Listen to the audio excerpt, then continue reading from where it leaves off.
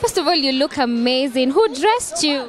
I was dressed by my stylist, Winnie Odande, and this gorgeous gown is from Malaika Bridals. Kenyan brand? Yes, absolutely. Amazing. So we are here because of Igiza, the latest, series by Showmax. Yeah, and you get to play a double role, like two in one, something of the sort. When you were auditioning for the role, did you audition for the two roles or it was one? At first when we went for the auditions, I thought it was for one character. And then actually the auditions lasted 3 weeks, yeah. So you can imagine the number of people who came just for this one role, 3 good weeks. When I was auditioning, I thought it was one person. And then the next time when they called me for a Nicole. And I thought, maybe they didn't see me fit for Linda, so that's why they're trying to audition me for Nicole. So in my head, I thought I was auditioning for one person, and I thought the casting agent and the directors were trying to see where I best suit. Until now, when I got the role and they told me, actually, you're going to be playing twins. So you didn't know? Not really, no.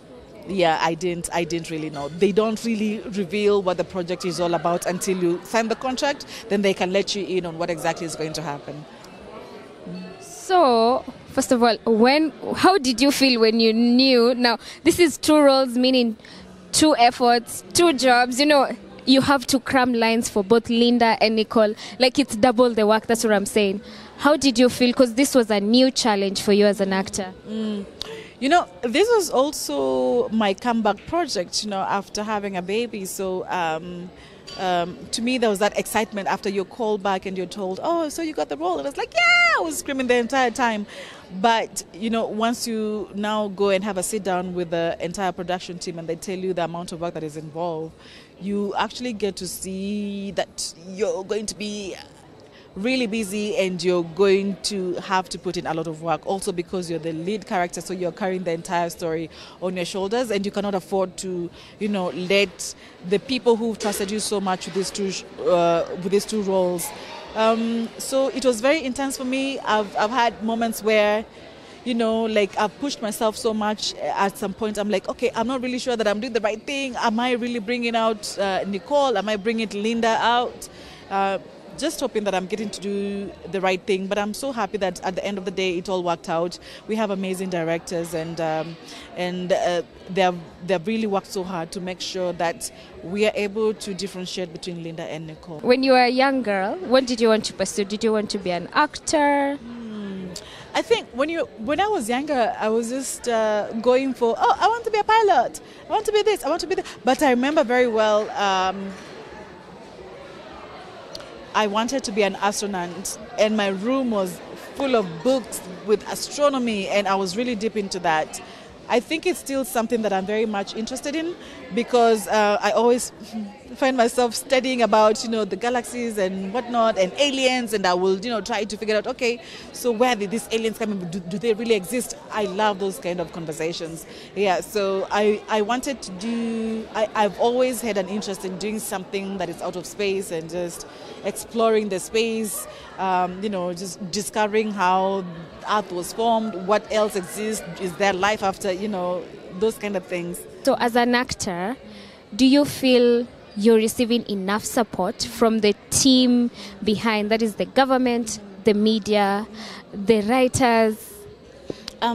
First of all, I must say that we've really come a long way when it comes to, the film industry and where we are from and where we are right now. It's definitely, we've made such huge strides. It's an amazing, an amazing time for women actually in the film industry. I remember I was telling one of the actors that I'm so happy that some of the leading shows in Kenya have women as their, lead cast. So that's really a very huge step. But are we really where we are supposed to be? No. There's so much that we need to do. If you're going to be if you're still competing with South Africa, if you're still competing with Nigeria, there's so much that we need support from Kenyans. Kenyans not really being very harsh on the industry, and also being given that opportunity to express ourselves and not being restricted. The people that we are putting on those boards that govern film in this country? Are they people who understand the film industry? Are they people who've been part of the film industry? Do they understand some of the things that we actors go through? Do they understand some of the struggles that actors go through? Those are the key things that we need to look at.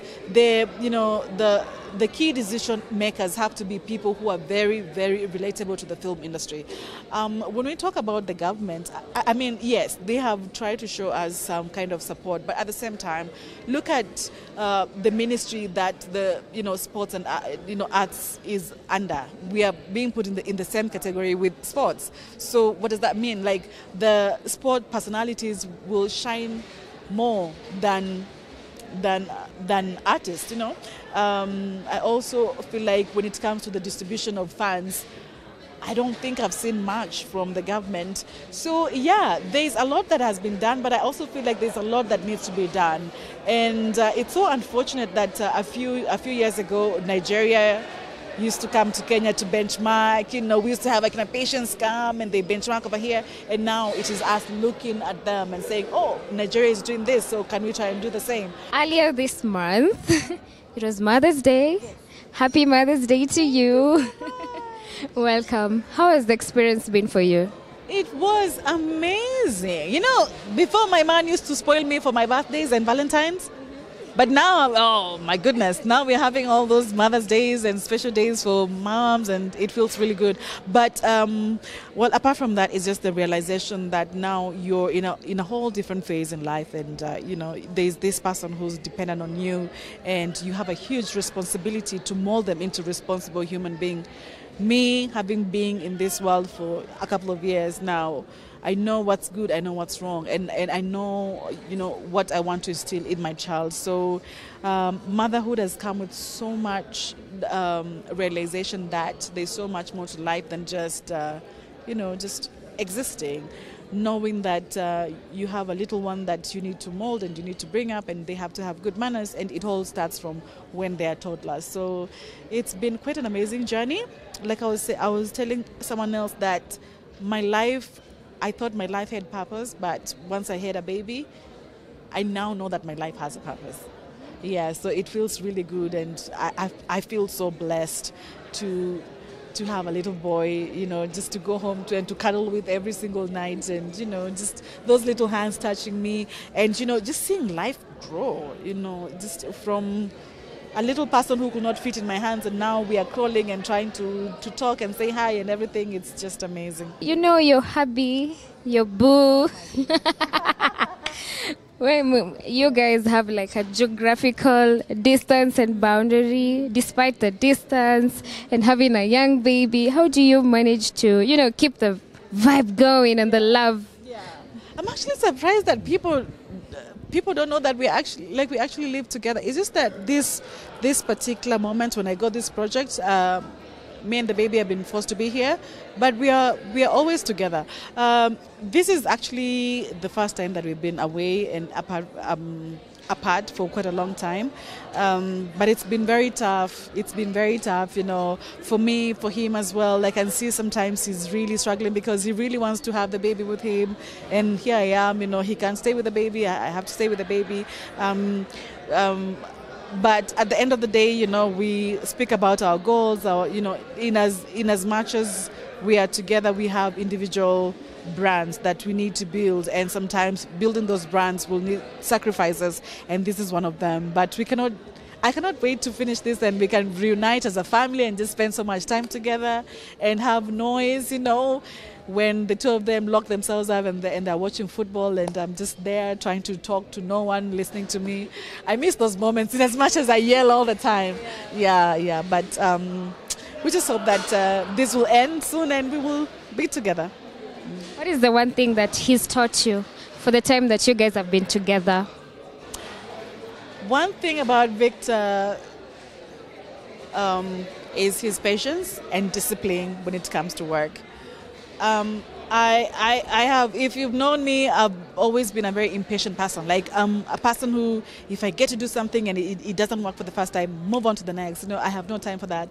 But, even just watching how he does things, the professionalism in everything, the patience, and the way he really trusts in the process, that changed my entire perspective of, how life should be. So that is the one thing that I give him props for, and I keep on reminding him that, I'm so patient right now because of you. And I think it's a good thing to emulate from someone that you call your partner, just that patience and just being able to trust the process and being professional in everything that you do, and especially at work, knowing that you are assigned to do this, you have to do it. Come rain or shine, Like for him, even when we are on holiday, Victor will wake up early. He's gone to the gym. He finishes. He goes for training. I'm like, dude, we are supposed to be on holiday. Relax. But so you get to see that dedication, and that's where he is where he's at right now. So those are some of the things that I've actually gotten to acquire from him, and